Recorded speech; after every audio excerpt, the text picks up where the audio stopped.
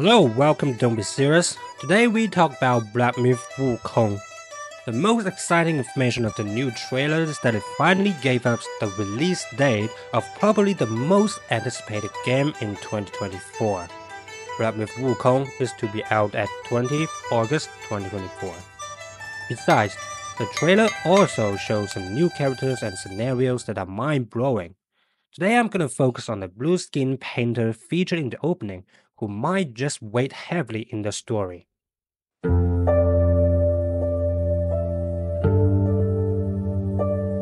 The video showed us a blue-skinned Taoist priest humming, like yonder with a huge pair of horns.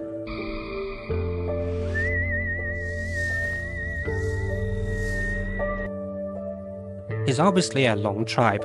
In the official setting, the Loong Taoist priest is known as Lam Choi. The combat scene featuring Lam Choi, the Taoist priest, flashed by in the 12-minute Unreal Engine 5 real-time demonstration released on August 20, 2021 at 9 minutes and 49 seconds.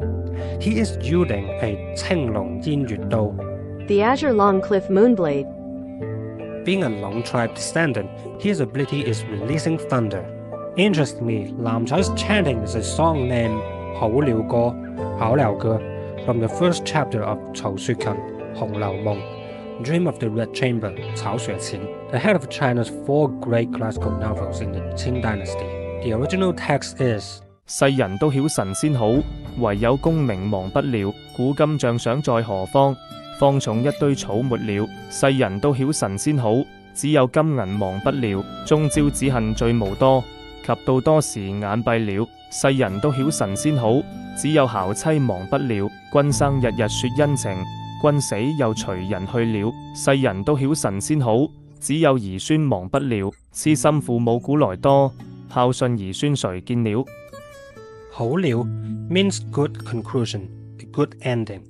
Hou Liu Go, the song of a good end. This is a satirical and mocking discourse. The author employs this poet to express the people who strive for success, amass wealth, indulge in desires, and care for their descendants are all blinded by mortal desires, still not awakened.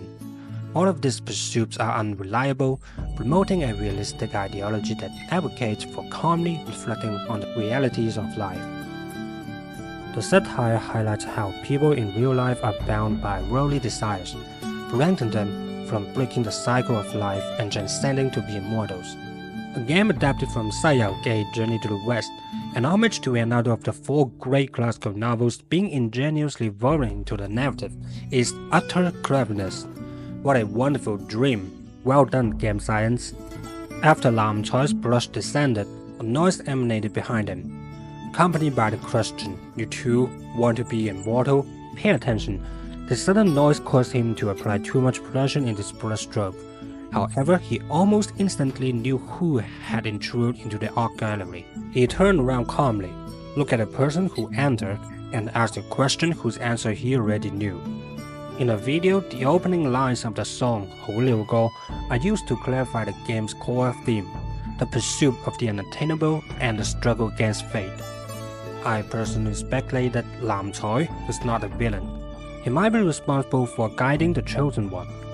So, who is Lam Choi? Here are my few speculations. 1. Lam Choi could be inspired by the Chinese folklore immortal Lam Choi Wo, 蓝采和 one of the most well-known deities in Taoism. 2.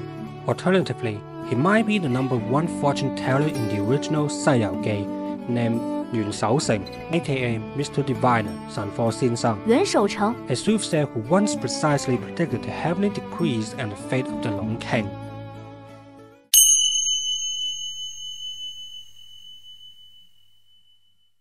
The 8 deities are a group of legendary Taoist deities widely known since ancient times. Among them, the 8 deities who clock the sea represent various aspects of humanity. They are comprised of beggar, butcher, wandering musician, flower girl, fortune teller, hawker, and scholar. All 8 deities were originally mortal humans who attained immortality through Taoist practices, and among them is Lam Choi Wo. Lam Choi Wo lived in the Tang Dynasty and, in his youth, held the position of advisor Grand Secretary. Despite being male, he often dressed in female attire, carrying a flower basket. He was a wandering Taoist, typically seen in tattered blue robes, adorned with a white wooden belt, and wearing only one foot while bearing the other foot. In both ancient times, with feudalistic ideologies, and even in modern times, Lam Chai Wo could be described as an individual with a unique and eccentric style of dressing. However, despite a seemingly delicate appearance, Lam Chai Wo was a person of integrity, unafraid of authority, upright, and incorruptible. He cared for the people, achieved remarkable political success, but later withdrew from public life due to openly advising against Emperor Xuanzong spiritism towards his relatives and conflicts with powerful officials. Lam Chai Wo chose seclusion in the Zhongnan Mountains, becoming a hermit. Even in seclusion, Lam Chai Wo continued to empathize with the suffering of the common people, undertaking practical initiatives such as repairing bridges and roads. His deeds earned him a favorable reputation among the masses. After his death, his mortal remains were buried near the Seglongmun, his hometown, while his spirit attained immortality through Taoist practices. In modern times, the genealogy of the Lam clan, Lam Si Chok Sao Chok Po, Lam Si Chok Po records. Lam Chai Wo, who was once an advisor grand secretary, due to his objections against the powerful minister Yang Guosui, he eventually resigned from his official position, separated from his wife and children, and embarked on 100 days of cultivation before ascending to the heavens, becoming an immortal of the highest rank, that is, Dai Lo San Xin. The uninhabited stray Taoist has a fond of singing, mocking his soul. These are his favorite lines while his travel. 踏歌南彩和，世界能幾何？紅顏三春樹，流年一雜疏。故人韻韻去不返，今人紛紛來更多。朝騎鸞鳳到碧落，無見桑田生白波。長景明輝在空夕，晶瑩宮闕高嵯峨。Lam Chai and Lam Chai Wo, with only a one character difference in their names, makes people wonder if they are somehow connected. If Lam Chai is based on Lam Chai Wo, then this character is likely to serve as one of the mentors guiding the chosen one for a higher purpose.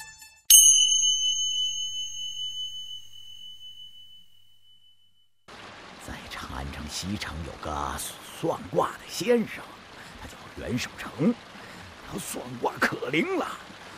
我每天送他一尾金色的鲤鱼，他就给我算一卦，告诉我在哪儿撒网，在哪儿抛钩。只要按照他说的做呀，我每天都能打上这么多鱼啊。Yuan Shaoxing, aka Mr. Diviner, 神火先生. The book on the table is the Ying Shen Tou, which appeared in the game's trial. It is highly likely that Lam Chai is the original author of Ying Shen Tou. From the layout of Ying Shen Tou, we can see that the author was skilled not only in describing with words, but also in drawing vivid and lifelike pictures. According to the signature on the paintings, we know that he is Yuan Shaoxing, the #1 divinator in Saiyao Journey to the West. He once predicted the heavenly decree of the heavenly realm and the fate of the Long King. 你違反咗玉帝嘅聖旨，擅自更改時辰，克扣尺寸，觸犯天條，已經犯咗欺君之罪啦！先生神機妙算，我真係有眼不識泰山，你嗰個小人啊此乃天意，恐怕我都無能為力啊！ In the original 西遊記, after violating the heavenly laws in the Golden River Long King incident, his whereabouts became unknown, and no one knew where he went or what he did. This also set the stage for Yuan Shaoxing. Since the game is adapted from 西遊記, it is reasonable for the game to use the Yuan Shaoxing as a focal point in the storyline. The mirror at the beginning of the trailer shows the extraordinary painting skills of Lam Chai, aligning with the exquisite illustrations in Ying Shen Tou. Furthermore, the studio doesn't randomly place a full-well Ying Shen Tou on the table. The existence of this book is one of the hints, implying that he is the Mr. Diviner, Yuan Shaoxing. As a fortune teller, He had long foreseen that someone destined would come to visit it. When someone approached from behind, he could immediately react and engage with the player calmly and cheerfully. Regarding Yang Santou, there's a description on the loading screen. A do-gooder meticulously depicted the encounters of the destined one with peculiar characters along the way, drawing their images and recording their names, along with their life anecdotes in a travelogue. This indicates that this do-gooder is well aware of the entire background story of Black Myth Wukong, including logs, narratives, and undisclosed facts. The do-gooder knows it all. Considering the points mentioned above, Lam Choi is capable of understanding the stories that arise from the heart, knowing numerous undocumented anecdotes of monsters and vividly illustrating them as if personally witnessed. Besides divination and fortune-telling, it seems there's no other way to learn all this stuff he knows.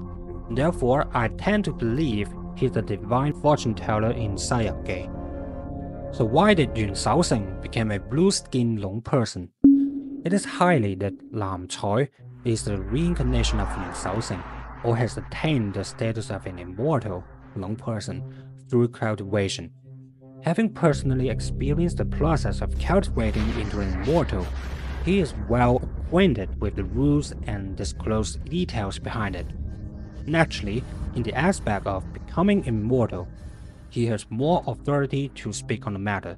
Thus, he poses the question, "You too want to be an immortal?" The events in the Black Myth story have elapsed several hundred years since Sayao. The divinator was once an ordinary human. If he failed to become immortal, he would have undoubtedly deceased by the time of the Black Myth storyline.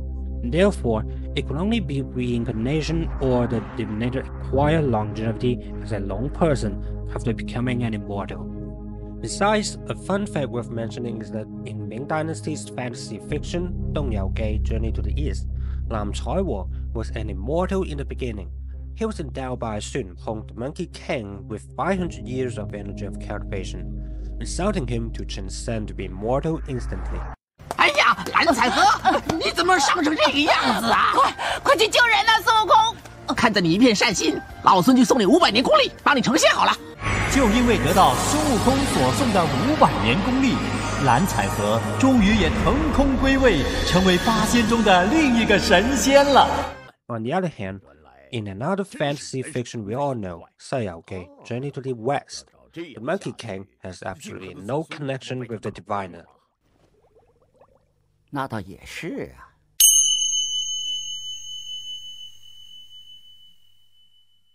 Lastly, I have one final guess on Lam Choi's identity, which is Guan Yu, the warrior, wealth, and thunder god.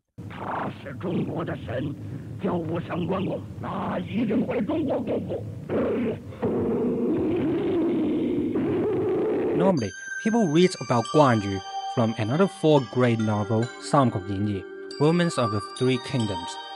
Actually, the famous warrior god made a short cameo in Sayao as well.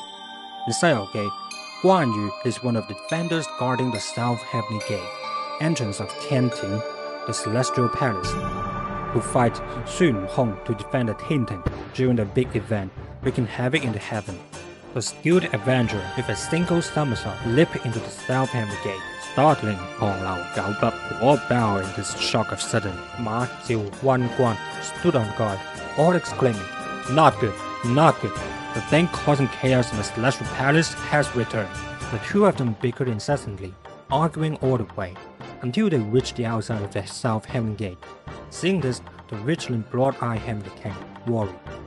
Along with Ma Jiu Wan Guan, the 4 Great Marshals, and a multiple of other gatekeeping guards, quickly brandished their weapons to block his way. To enter Tianting to the Celestial Palace, one must get through the South Heavenly Gate, Lam Tinmun. There will be 100,000 celestial soldiers alongside the 4 great marshals and one of the 4 great heavenly kings garrisoning the gate. Guan Yu is one of the 4 great marshals, and they are all under the command of Saifang Guangmok Tinwu, the western broad-eyed heavenly king, who is particularly responsible for the South Heavenly Gate. The weapon he holds, it is the iconic weapon of the warrior god, 青龍偃月刀. The Azure Long Cliff Moonblade. Furthermore, Guan Yu, including the other 3 great marshals, are affiliated to the Thunder God's division of the heaven. There are totally 36 Thunder Marshals and a large number of celestial beings titled the Thunder Gods of different ranks guarding the heaven. Therefore, thunder is one of his abilities to fight against enemies. As we can see, Lam Choi showed that thunder was his means of attack in the demonstration video. Judging from the weapon and the thunder ability, Lam Choi is likely to be somehow related to Guan Yu, the warrior god. Yet his skin color is blue rather than red. So what do you think? Who is the blue-skinned guy in Black Myth Wukong? Lam Choi Wang, the immortal, Yuan Shaoxing, the diviner, Guan Yu, the god of thunder, warrior, and wealth, or you have other person in mind? Comment down below to let me know your thoughts. This is the end of the video. I hope you enjoyed it. Stay tuned and don't miss news for more Black Myth Wukong information. I'll keep sharing latest news, detailed explanations, and everything I know in the future, and ancient Chinese mythic stories, legends, and anecdotes. Until next time, I'll see you in the myth.